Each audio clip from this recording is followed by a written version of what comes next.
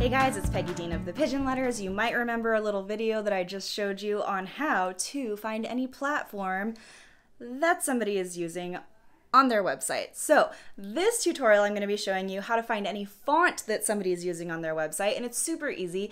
You know, we've been walking through, perusing somebody's website and seeing a font that we fall in love with, and we're like, how the heck do I, find out what font it is? And then you can't, and then you're like, gosh, dreaming about that font. I'm going to show you how to do it. It's super, super easy. I'm going to show you on both Google Chrome and Safari, so without further ado, let's jump into it.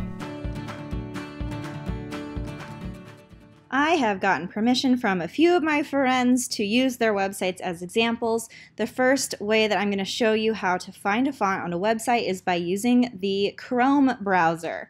So the first website I'm going to is CassieYost.com, who is an amazing wedding photographer. All I want to do is, let's say I love some font that's going on. I can highlight and select, right-click and say Inspect, or I can just click anywhere on the page and say Inspect. From here, you will see a developer tab show up on the right-hand side. Her website is still showing up on the left-hand side. And all I have to do is go over to Sources. And from Sources, you will see that I have fonts right here. I can toggle down, and then I see exactly everything that's happening with these fonts. So she uses something, I'm going to pronounce this wrong, but Cormorant, Garamond. I feel like I don't know how to pronounce any font. But basically, and so you can scroll down and see she also uses Montserrat, Nunito Sans, Pinion Script. So literally everything that's on her website as far as fonts go are going to live in this font family. I'm also going to show you another website as an example. Now I could have closed this, but I could also keep it open right here. You will see, actually keeping it open still shows Cassie's. So I'm going to click away and then click back. There we go. Now I'm on Brooke, and I can go to fonts right here. Click on below there. You will see she uses something called Grand Hotel. Is this Josephine or Josephine? Josephine sounds right. Okay. She uses Playfair Display. She uses, that might be it. But basically, Railway. So you'll see the families right here. And then the last example is my own website. Looks like that loaded no problem. I'm going to see fonts here, right here. Click down and click the CSS. So I use Libre, Franklin. If you go down, I know I use other ones. So Work Sans I use, and I'll just show you that I have some italic. Scrolling down, I've got, I think I have I guess those are the only two fonts. Look at me go. But that's how you see on Chrome. Now, I can also go to Safari and do the same thing. So here's how you do it on Safari. Go to CassieYost.com. I'm going to right-click, Inspect Element. It's going to pull up the developer tab on the bottom now.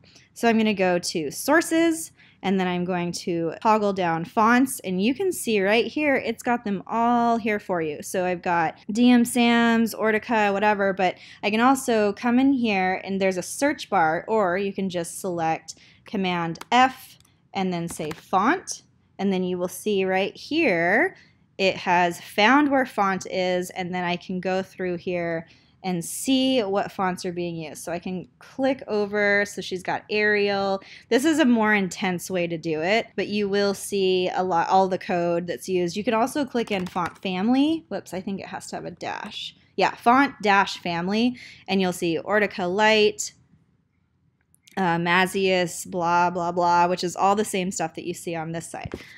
And really quickly, I'm going to run outside where my charger is, because otherwise my computer will die. So I apologize in advance for any noise.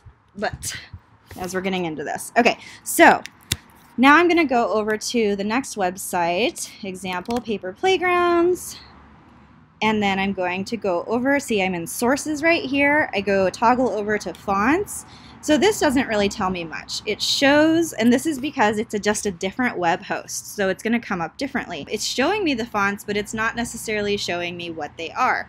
So from there, I can just stay on Sources, go back to her website. There we go. And then in the search bar, say font-family.